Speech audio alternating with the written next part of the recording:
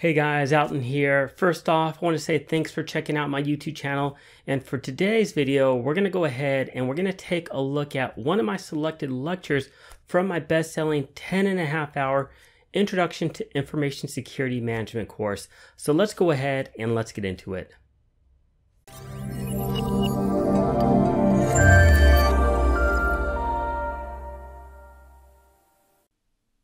In this video, we're going to take a look at the 7-step incident response process. So let's go ahead and let's get started. So you'll notice that we have an arrow and we show the steps in order. What I want to do is talk about each one by one. So the first step is detection. So detection, well, like its name implies, it's detecting that an incident has occurred. An example of this would be an alert from an intrusion prevention system or an intrusion detection system. It could be a user calling into our help desk and saying that an incident has occurred as well. So this is all a part of the initial detection, letting us know that we need to respond to a potential incident. After we've been identified that an incident has occurred, the next step is the response. So this is going to be the initial response from our incident response team, if we have one. And if we don't have an incident response team, the appropriate person, whether it be a systems administrator, whether it be a network support person, or a help desk person, and so forth. So it's going to be that initial response from that response team. Then we move on to step 3, which is mitigation. And we really shouldn't call this mitigation, but a lot of people put this in the order of calling it mitigation when it's really containment. So step 3 is containment, and this is where the damage is contained so it doesn't spread to others. And so let's give this an example scenario. Let's say that we have a department, let's say the sales department, and an email has spread through that department, and everybody within that department's opened up that email, and it includes a virus, and every single system in that department is now infected with a virus. So we've been alerted that everybody has a virus. Our incident response team has responded, and in step 3 we want to contain that virus so it doesn't spread to others on the network. So we want to make sure that we follow steps to make sure that we contain it only to those systems in that sales department and doesn't spread to systems in other departments within our organization. Once we've done that initial containment, so we make sure that it doesn't spread, then we move to step 4, which is called reporting. And again, this is a bit of a misnomer as well, because it's not reporting in the sense that we're reporting out on what's taken place so far. Reporting should actually start at the beginning with the detection.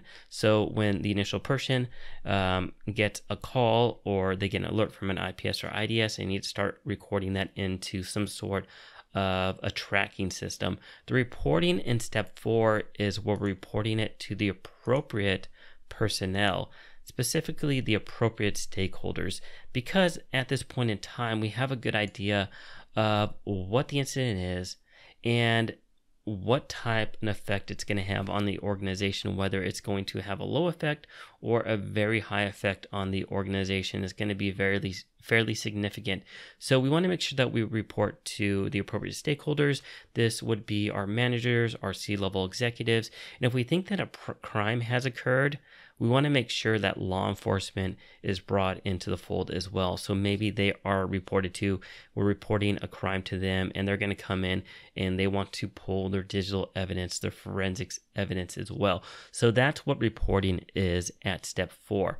Once we've done that reporting, then we move to step 5, which is the recovery. And before I talk about step 5, you're going to notice that step 6 is remediation. And so these two things, let me just put a box around both of them. These are different. They serve different purposes. So when we talk about recovery, we're talking about the systems that are affected. We want to make sure that we recover them back to their last good known state. So for example, we want to make sure that that virus that's infected all those systems on the sales department, that it's off of those systems, and we reverted all those systems back to their last good known state where they're no longer infected with that virus. Once we've done that and we know that all the systems in that department are in a good working order, then we move to remediation.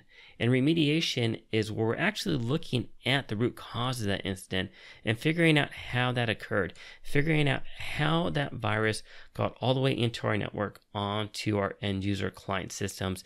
How did it bypass all of our security measures on our firewalls, our IDSs, our IPSs, our email servers, and on our client systems? We want to see what the root cause of that was, and we want to address that to make sure that this virus doesn't get onto any other systems on our network in the future. So that's what remediation is. It's the bigger picture. It's remediating the larger issue of that virus actually making it onto the systems, whereas recovery is recovering just those individual systems. And then lastly, is step 7 is lessons learned. So once we've recovered all those systems and we remediated the root cause of that issue, then we want to write up a lessons learned report, and we want to have some discussions. We want to have discussions amongst ourselves and management to talk about how we dealt with this incident and how we could potentially improve our response in the future. And so that's what lessons learned is. And that's our 7-step incident response process. So if you have any questions about this, I know this was just a very high-level overview, but if you have any questions, please let me know. If you're confused by these different steps, I'd be happy to discuss further. But if not, thanks for watching, and I'll see you at the next video. Take care. Well, I hope that you enjoyed today's video and you learned a lot from it. If you did, please give this video a thumbs up and also consider subscribing to my YouTube channel.